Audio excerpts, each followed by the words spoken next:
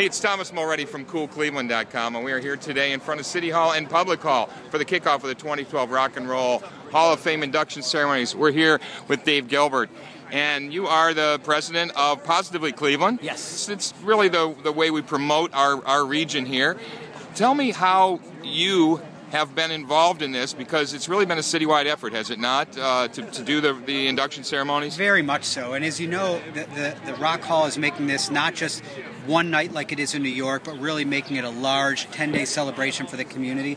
And our organization, we are in charge of promoting Cleveland for travel and tourism. And this is a huge event for two reasons. A, it'll bring in tens of thousands of people into the community for this event, but it also gives us such a great opportunity to promote Cleveland to the world. Right. Last time the event was here in 2009, over $20 million in media was generated, positive media, for Cleveland all around the world, and it'll be even bigger this time. That's on top of the economic spend of people here. That's just the media representation. It's exactly right. Because the event itself is expected to bring in about $20 million in also economic impact, in which cash. is phenomenal. Right. Yeah. Talk about Cleveland area, Northeast Ohio, as a tourist destination, because we've been talking about it behind the scenes, if you will, for years.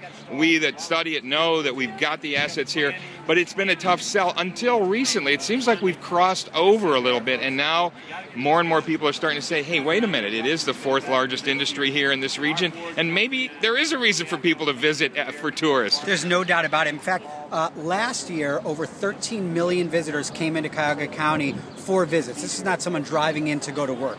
So it already, as you said, is a very large industry. But think, right now, over $2 billion in infrastructure is being built for the visitor industry. Both phases of the casino, the convention center, the medical mart, over $200 million in private investment in hotels.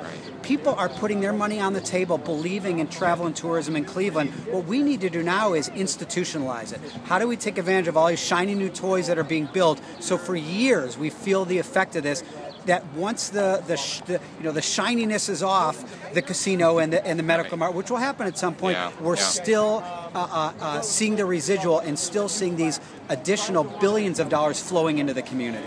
I'm asking this of everyone. What are you personally looking forward to this week? You probably have backstage passes to everything. What are you really looking forward to yourself that you're not going to miss? I have to say, seeing the Beastie Boys for me is going to be pretty cool. But honestly, more than anything, when you walk around downtown in a weekend like this, as you do every once in a while with a Final Four or other big events, there is a feeling, there is a real specialty that is rare, and you just have to walk around downtown and soak it in. You know, I was just going to say, if you just go outside and feel the buzz, it's just buzzing. It's so palpable. Great. You can feel it. Very much so. And that, again, this is one of those few times in a community like Cleveland. We're not New York or Vegas. It's one of the few times where the world is looking at Cleveland. It's going to be great. It is. Dave, thanks for your part in this. Thanks for taking time to talk. Thanks for all you do. Thank you.